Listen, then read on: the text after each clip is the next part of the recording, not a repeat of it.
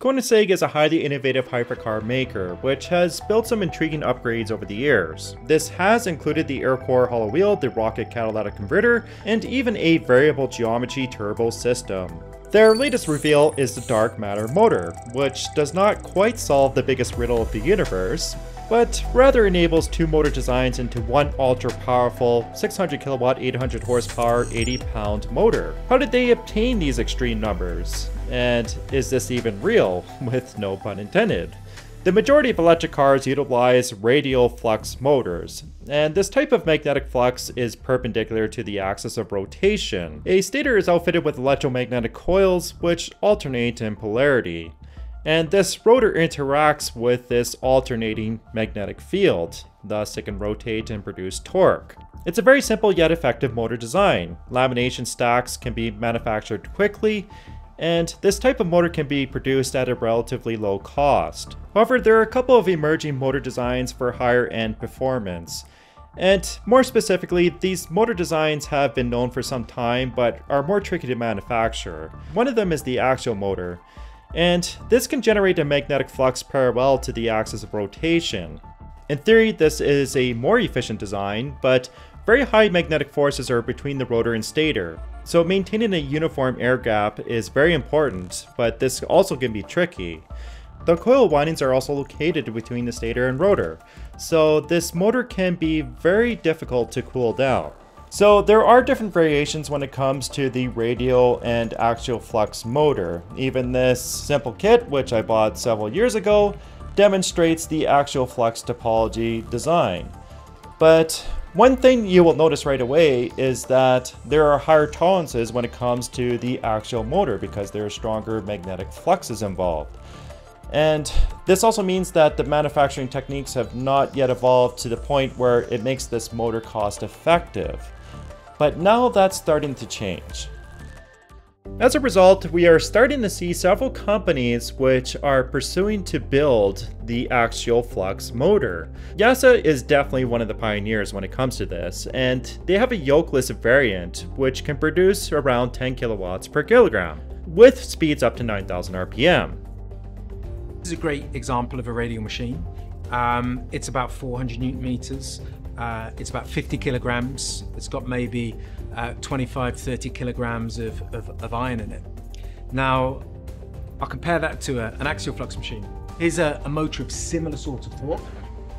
You can see it's similar-ish in diameter, but you'll notice very quickly it's only about 1/6 of the length, so huge space saving, about 4 times the torque density.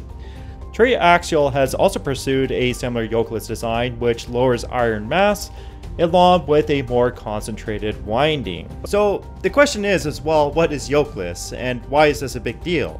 It basically means that the stator is made of individual teeth that are not connected to any back iron. Magnets are then placed on the top and bottom of the rotor, which interacts with the flux created by each individual segment. And this means that it weighs less and it can produce more torque. But more importantly, it's easier to fabricate the windings, and I think that's why many companies are going towards the yokeless axial flux design. But the more fascinating fact is that these motors have a low profile, so they can be scalable and used in anything from scooters to a high-performance hypercar. The Koenigsegg dark matter motor is a hybrid between the radial and axial. Supposedly, they have increased the rotor diameter against the bulk of the stator to accept extra flux. That is an official statement from the company, and admittedly vague. And many are questioning, well, why would you want to take a radial flux motor and incorporate this into a superior type of volumetric design? And the answer to this is I think this is all coming down to how the coil is shaped. And I honestly think that this coil is more U-shaped and wraps around the rotor. They also utilized a all carbon fiber design, which would be lighter than laminated steel plates, but this also means larger windings and more magnets. Furthermore, the stator is a 6-phase with the 2 separate 3-phase AC windings, so this means it can handle higher amperage and increased torque, but it would also need a very capable inverter at around 1000 amps. Ultimately, I am speculating that the dark matter is completely customized, and this is not something that you would see at an assembly line for Toyota. But since cost is not an issue, this would essentially be a very excellent variant for a hypercar. But I think we are just starting to see the beginning of hybrid motor designs. With additive manufacturing, you can create custom profiles without secondary machining or joining. Furthermore, there are new machines like the 6K microwave plasma which can print alloys to the nanometer accuracy. And this is something that has really caught my attention because it is a continuous flow with instant deposition with control. Something that was not really available just within the last couple of years. We have also seen the emergence of algorithmic engineering, which is starting to take the reign by designing complex engines like the Hyperganic. Different thrust levels, heat dissipation, and geometries can all be tested in simulation before being transferred over to prototyping.